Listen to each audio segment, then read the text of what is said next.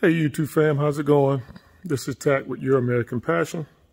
Sorry I've been MIA for a little while, but I've been doing a lot. Doing a lot of things, trying to get myself together and figure out what I'm going to do as far as the next content I want to send. Well, anyway,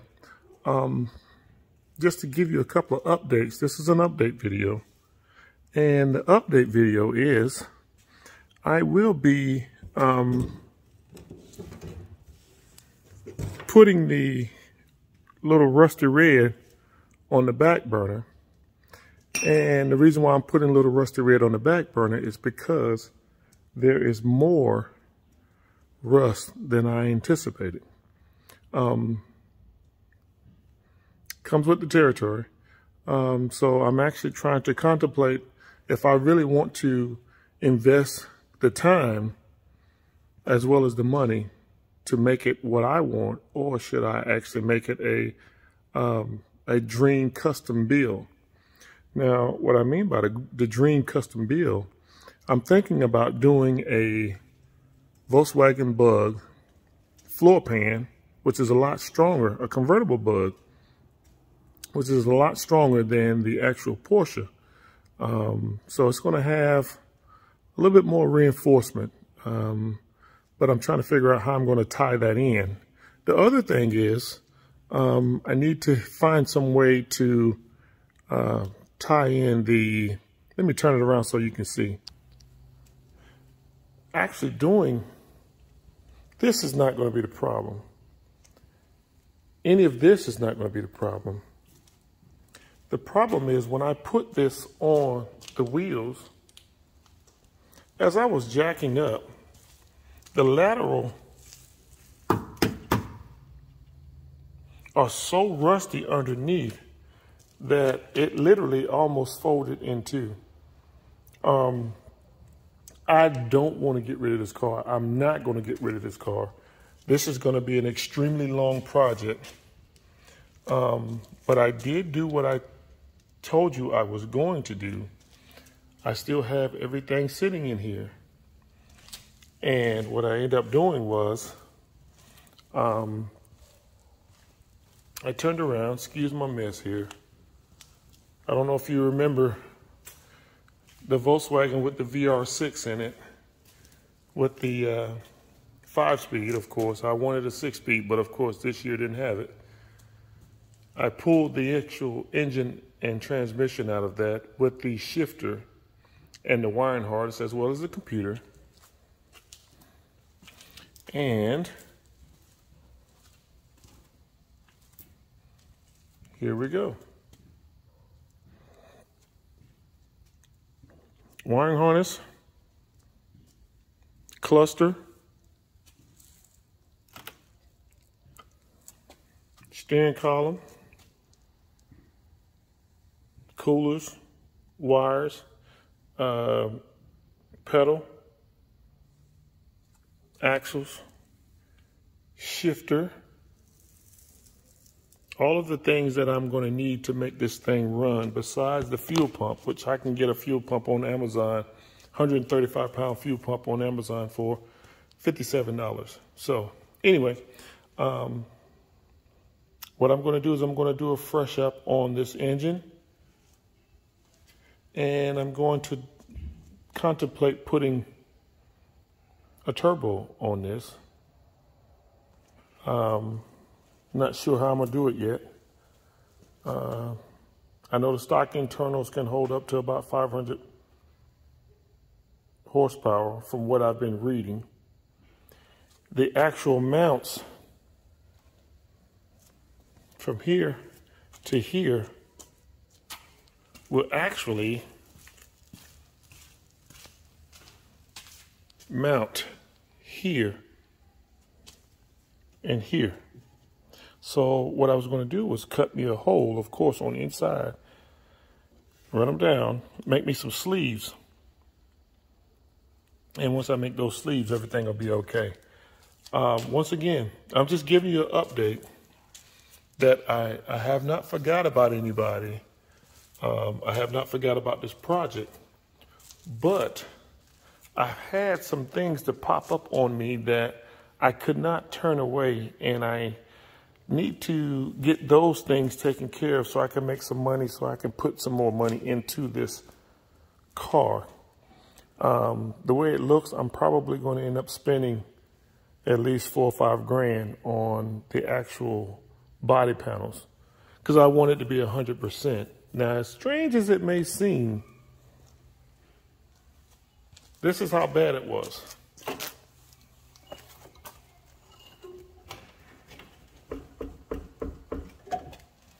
The actual control arms had nothing to hold on to except for the back. But we're gonna make this thing work, and we're gonna make it do what it do. My whole focus is to actually take the console or the cluster and migrate it into, it's not gonna actually look like a 911, traditional 911, because I'm gonna customize it. So please, guys, anyone who's actually interested in this particular project, don't give up on me. Trust me, we will make this happen. But with that being said, I have another project. So without further ado, that's the reason why I'm putting this one to the side, because I want to make some money, like I said, to make sure I can continue this project on. So without further ado, let me introduce you to the 72 Coupe.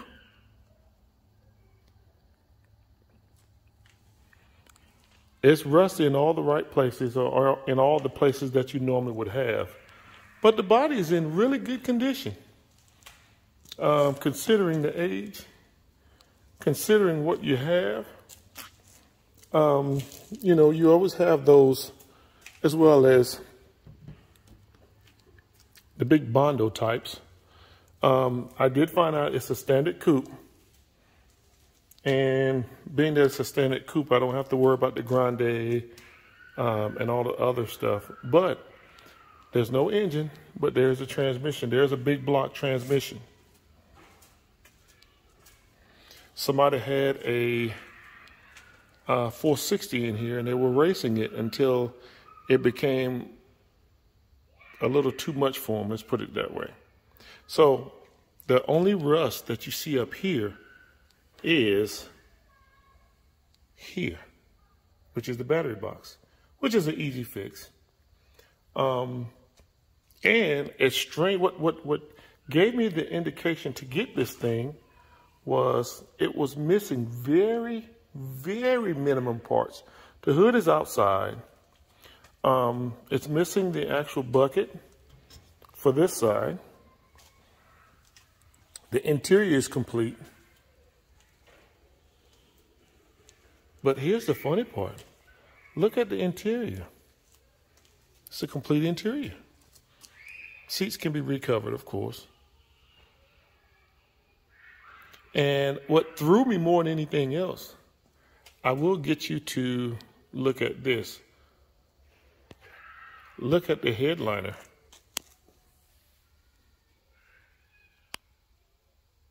No sags, no tears. Just amazing. Just amazing. It's got all the pieces to put it back together. New grille. It's got 130 something thousand. I'm not sure what the mileage is. It's 138,616.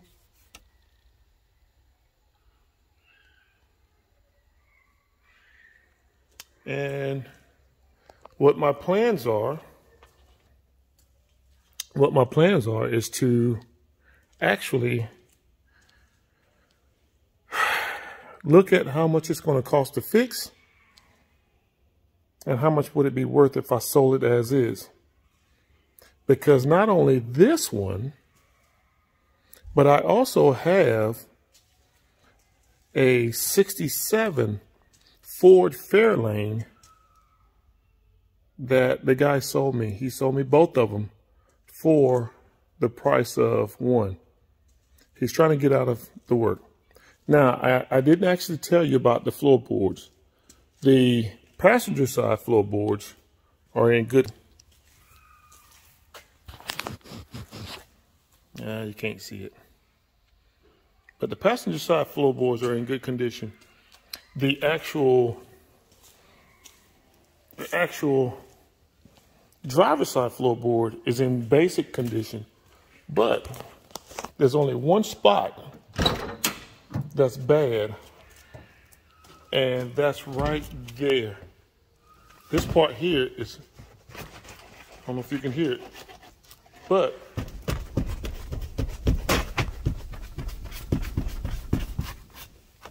everything else is pretty strong. So, once again, and I'm not expecting for this to be a trailer queen, but I'm trying to find a 71 Mustang is what I'm trying to find. I had a 73 Mach 1. I restored it completely. I like the Mach 1s, but they're so overrated with the fastback look. And I like the coupe style. The coupe stands out. I mean, to me, you can't tell any difference from the actual back glass forward. You know, if you actually do a clone. But my whole intention is to do a V10 swap. And I don't know if I want to do the 72 Mustang coupe as a V10 swap or the 67 Fairlane swap. The only downside is both of these are all automatic cars. As well as the 67 already has a 289 with the C6 in it. Now, a lot of people that I know that's personal to me have been telling me to just restore the 67, you know, with a fresh up and sell it, make some money off of it, and do the V10 swap in the coupe. If you agree to that, let me know. Send me a comment, because I'm actually really anxious on this, because before I start getting into my replications, I do a lot of replicas, fiberglass work. That's truly what I love to do. But when I run across a deal like this, I just can't help it. It gets me excited, and I'm like, bah. So as I was looking at this car, what really sold me, besides the interior, I'm going to show you something else.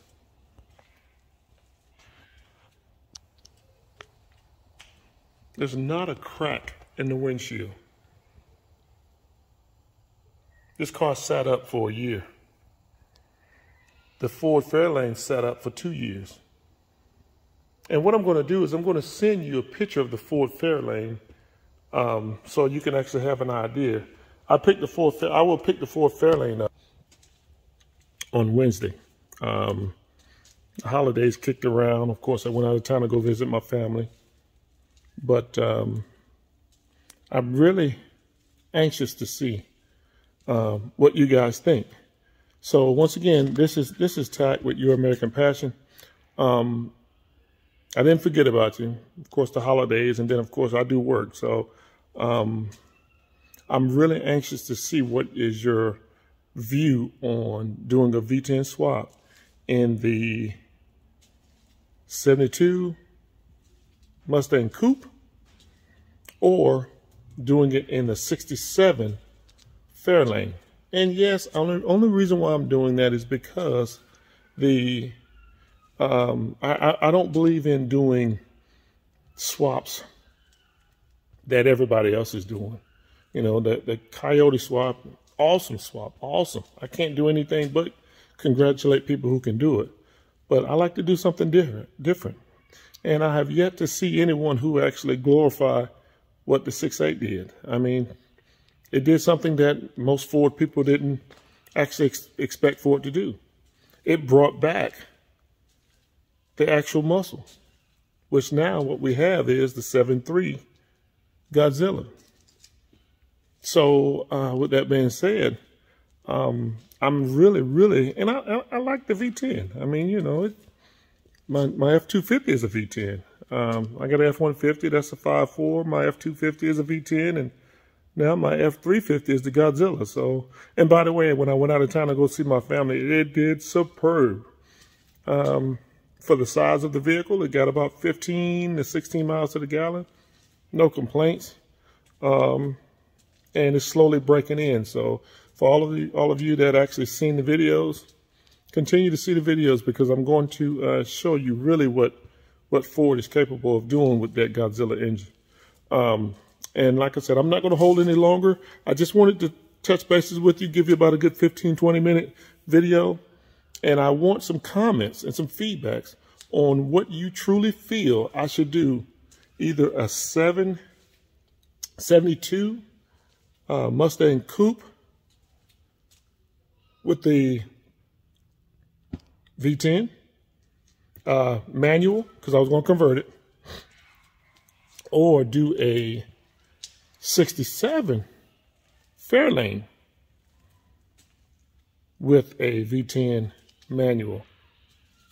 It's a lot easier on that Fairlane for me to keep it automatic, but I have people that can actually do one or two things. Either get me a T5 adapter as well as a transmission to go in either one of these. But both vehicles have the 9-inch rear end. I just got this car last week right before I went out of town on vacation, and now I'm back and I'm actually looking at everything that I need to do, and I'm going to run it from there. So please, please, please, if you like, please like, share, subscribe, leave me some kind of notification of what you think I should do. I'm putting myself out to you.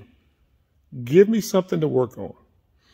Do you prefer me to actually keep going with the old school carbureted 460s, 360s, 427 if I can find one, 351, Windsor, Cleveland, 302s, 289s, whatever you feel. Now the 72 Mustang came with a 351 351 Cleveland in it.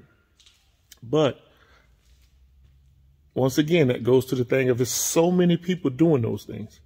I want to stand out. I want to stand out.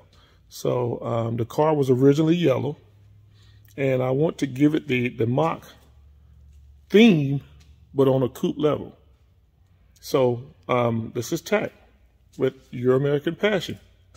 Please like, share, subscribe. Give me that thumbs up. It don't cost you anything. If you don't like it, give me a thumbs down. If you give me a thumbs down, at least give me a reason why. But I do want to be able to see what I can do with one of these two cars. One I'm going to soup up really nice. The other one I'm just going to clean it up and sell it. But in all, thank you for watching my videos. I truly thank you. I humbly thank you. And all the guys that subscribe so far, trust me, I'm not going to let you down. I'm going to keep you guys going. I just have to get going with it. And of course, with the holidays coming around, I'm a traveling man. I got a large family. So once again, this is Tack with Euro.American.Passion. Always remember, God bless you. Fight COVID. Peace.